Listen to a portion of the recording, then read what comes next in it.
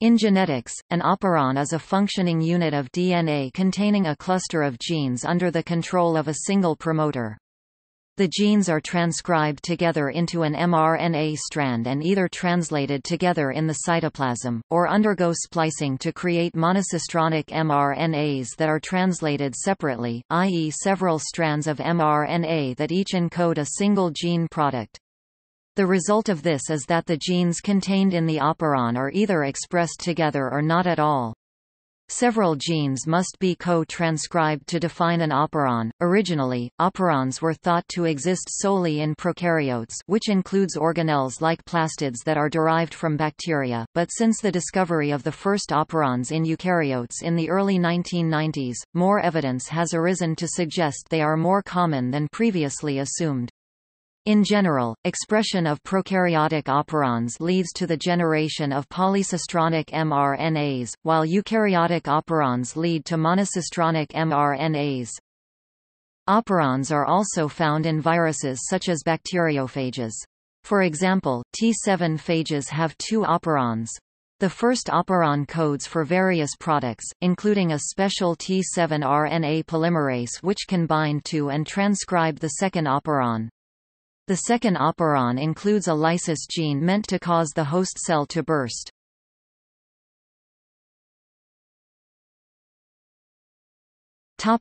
History. The term, operon, was first proposed in a short paper in the Proceedings of the French Academy of Science in 1960. From this paper, the so-called general theory of the operon was developed. This theory suggested that in all cases, genes within an operon are negatively controlled by a repressor acting at a single operator located before the first gene. Later, it was discovered that genes could be positively regulated and also regulated at steps that follow transcription initiation. Therefore, it is not possible to talk of a general regulatory mechanism, because different operons have different mechanisms. Today, the operon is simply defined as a cluster of genes transcribed into a single mRNA molecule. Nevertheless, the development of the concept is considered a landmark event in the history of molecular biology. The first operon to be described was the ilac operon in E. coli. The 1965 Nobel Prize in Physiology and Medicine was awarded to François Jacob, André-Michel Lwoff and Jacques Monod for their discoveries concerning the operon and virus synthesis.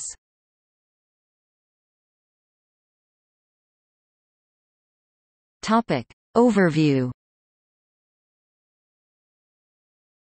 Operons occur primarily in prokaryotes but also in some eukaryotes, including nematodes such as C. elegans and the fruit fly, Drosophila melanogaster. rRNA genes often exist in operons that have been found in a range of eukaryotes including chordates. An operon is made up of several structural genes arranged under a common promoter and regulated by a common operator. It is defined as a set of adjacent structural genes, plus the adjacent regulatory signals that affect transcription of the structural genes. 5 The regulators of a given operon, including repressors, corepressors, and activators, are not necessarily coded for by that operon. The location and condition of the regulators, promoter, operator and structural DNA sequences can determine the effects of common mutations. Operons are related to regulons, stimulons and modulins, whereas operons contain a set of genes regulated by the same operator. Regulons contain a set of genes under regulation by a single regulatory protein, and stimulons contain a set of genes under regulation by a single cell stimulus. According to its authors, the term operon is derived from the verb to operate.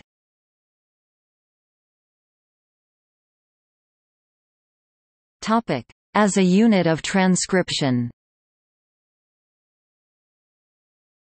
An operon contains one or more structural genes which are generally transcribed into one polycistronic mRNA, a single mRNA molecule that codes for more than one protein. However, the definition of an operon does not require the mRNA to be polycistronic, though in practice, it usually is. Upstream of the structural genes lies a promoter sequence which provides a site for RNA polymerase to bind and initiate transcription. Close to the promoter lies a section of DNA called an operator.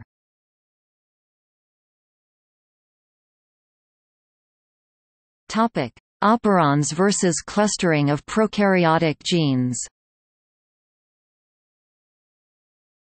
All the structural genes of an operon are turned on or off together, due to a single promoter and operator upstream to them, but sometimes more control over the gene expression is needed. To achieve this aspect, some bacterial genes are located near together, but there is a specific promoter for each of them. This is called gene clustering. Usually these genes encode proteins which will work together in the same pathway, such as a metabolic pathway.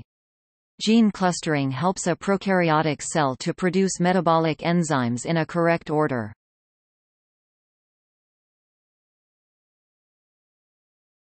Topic: General structure. An operon is made up of 3 basic DNA components. Promoter, a nucleotide sequence that enables a gene to be transcribed. The promoter is recognized by RNA polymerase, which then initiates transcription. In RNA synthesis, promoters indicate which genes should be used for messenger RNA creation, and, by extension, control which proteins the cell produces. Operator, a segment of DNA that a repressor binds to. It is classically defined in the ilac operon as a segment between the promoter and the genes of the operon. The main operator O1 in the ilac operon is located slightly downstream of the promoter. 2 additional operators, O1 and O3, are located at -82 and +412, respectively. In the case of a repressor, the repressor protein physically obstructs the RNA polymerase from transcribing the genes. Structural genes, the genes that are co-regulated by the operon, not always included within the operon, but important in its function as a regulatory gene, a constantly expressed gene which codes for repressor proteins. The regulatory gene does not need to be in, adjacent to, or even near the operon to control it. An inducer, small molecule, can displace a repressor protein from the operator site, DNA, resulting in an uninhibited operon. Alternatively, a corepressor can bind to the repressor to allow its binding to the operator site. A good example of this type of regulation is seen for the TRP operon.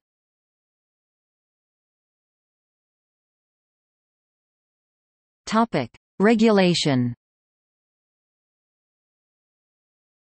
Control of an operon is a type of gene regulation that enables organisms to regulate the expression of various genes depending on environmental conditions. Operon regulation can be either negative or positive by induction or repression. Negative control involves the binding of a repressor to the operator to prevent transcription. In negative inducible operons, a regulatory repressor protein is normally bound to the operator, which prevents the transcription of the genes on the operon. If an inducer molecule is present, it binds to the repressor and changes its conformation so that it is unable to bind to the operator. This allows for expression of the operon. The ilac operon is a negatively controlled inducible operon, where the inducer molecule is allolactose. In negative repressible operons, transcription of the operon normally takes place. Repressor proteins are produced by a regulator gene, but they are unable to bind to the operator in their normal conformation. However, certain molecules called corepressors are bound by the repressor protein, causing a conformational change to the active site. The activated repressor protein binds to the operator and prevents transcription. The TRP operon, involved in the synthesis of tryptophan, which itself acts as the corepressor, is a negatively controlled repressible operon. Operons can also be positively controlled. With positive control, an activator protein stimulates transcription by binding to DNA, usually at a site other than the operator.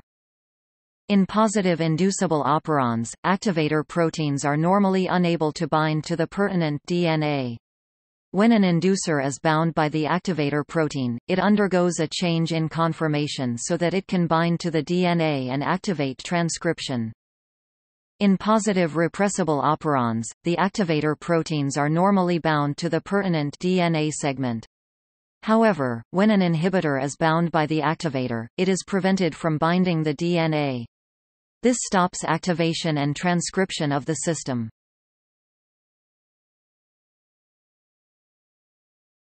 The ilac operon. The ilac operon of the model bacterium Escherichia coli was the first operon to be discovered and provides a typical example of operon function. It consists of 3 adjacent structural genes, a promoter, a terminator, and an operator. The ilac operon is regulated by several factors including the availability of glucose and lactose. It can be activated by allolactose. Lactose binds to the repressor protein and prevents it from repressing gene transcription. This is an example of the derepressible from above, negative inducible model.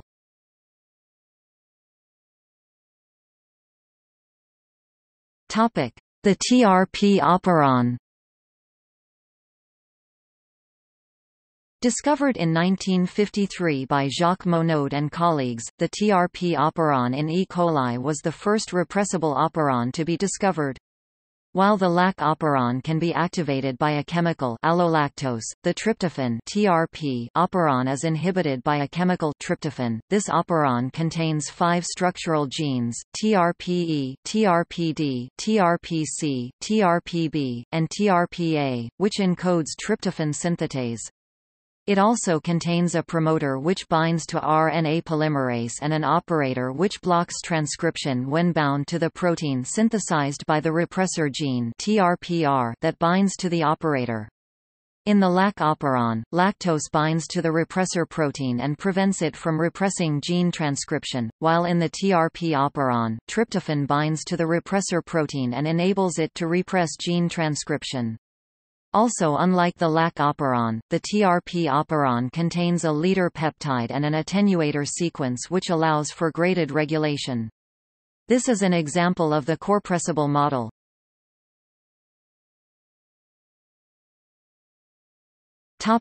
Predicting the number and organization of operons.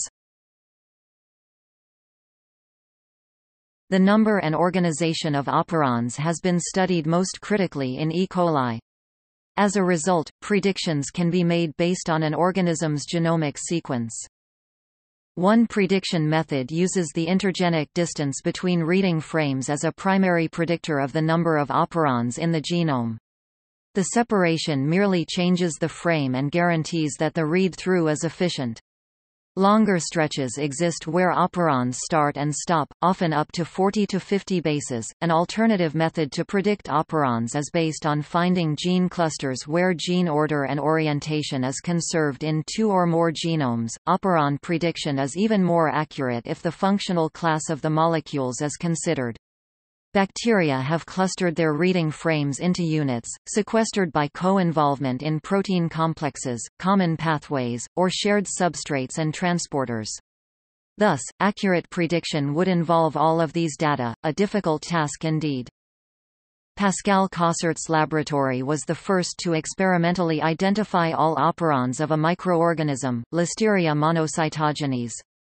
The 517 polycistronic operons are listed in a 2009 study describing the global changes in transcription that occur in L. monocytogenes under different conditions.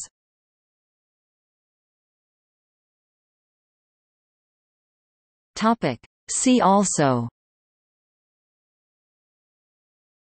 Evolutionary developmental biology, Genetic code, Gene regulatory network, L-arabinose operon, Protein biosynthesis, Ta-Ta box.